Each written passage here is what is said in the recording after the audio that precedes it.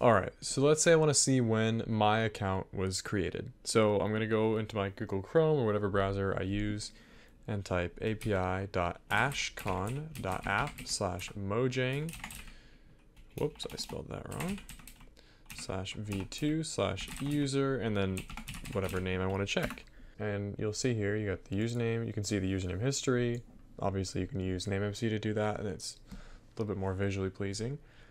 But then if you scroll down to the bottom, you'll see that you have this created at, and then this is the date that the account was purchased. You can see mine was created on February 19th, 2012. So like I could see like when, sure, Notch was created, and you have January 10th, 2010. So there are some restrictions to this. So let's say I look up my brother, Will Bob Bob.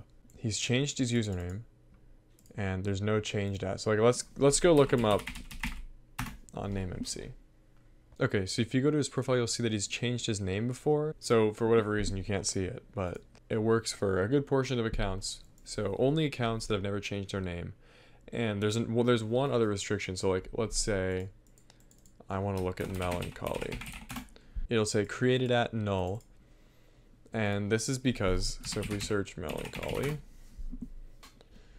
you'll see that it's an account that's never changed its name, but if we go back, you'll see that two people have had the name.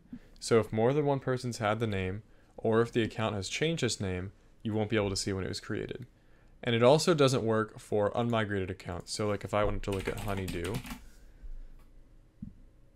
it's going to say created at null, because I don't know if NameMC still shows if an account's unmigrated. Oh, yeah, it does. So no one's had this name. It's never changed his name. But if you look, it's an unmigrated account. So there you go. Just a quick little tutorial for you today.